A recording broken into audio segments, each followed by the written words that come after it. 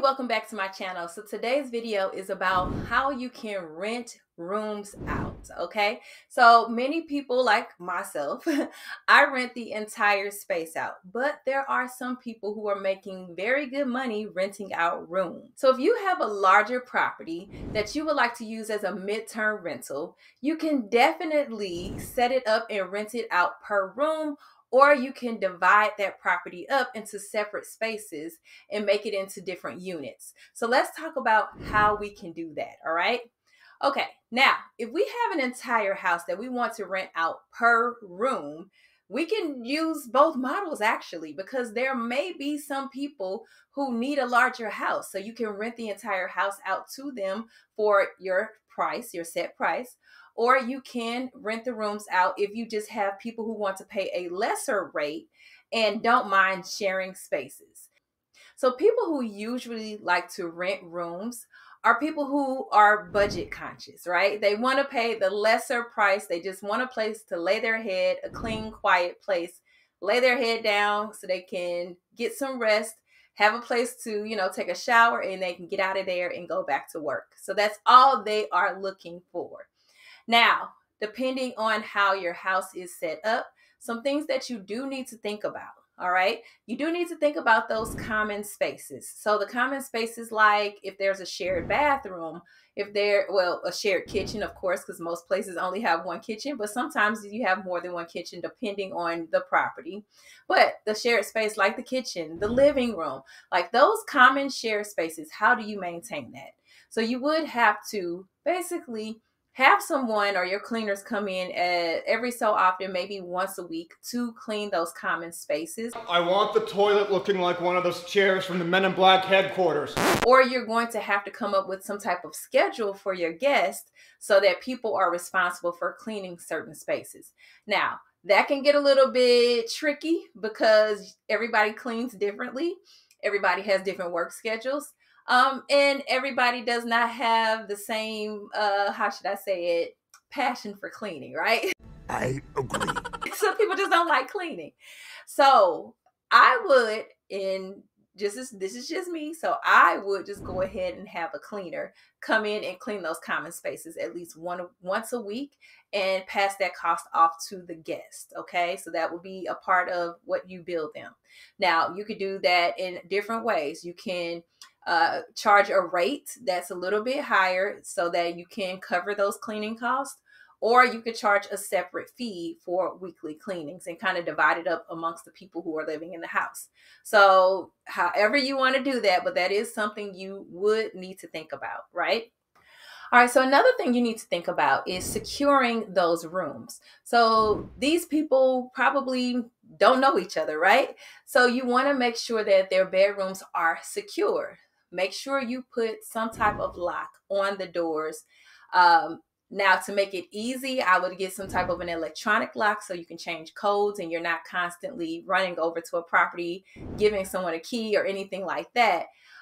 But in those situations where you do need to have an actual key, you might have to go a cheaper route just at the beginning until you make some more money.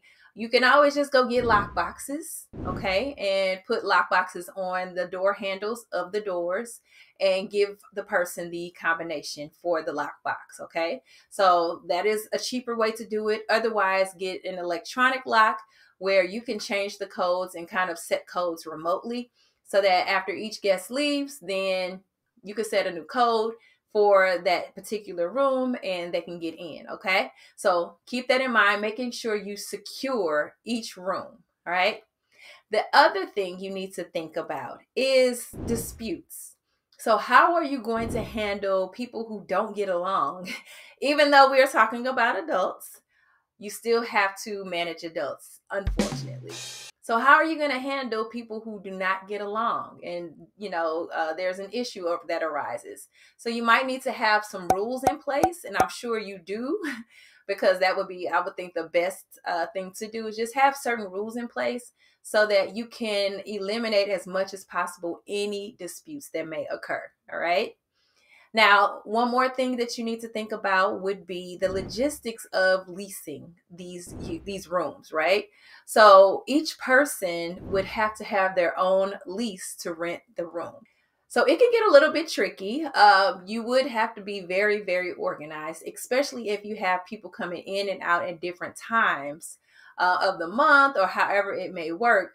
You're going to have to be able to keep track of who's in at what time and making sure their lease is in place or their agreement is in place so that someone doesn't stay longer than they're supposed to stay.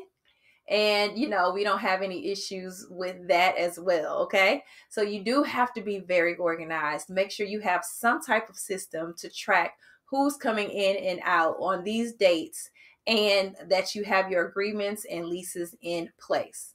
So those are just a few tips for you guys who would like to rent per room.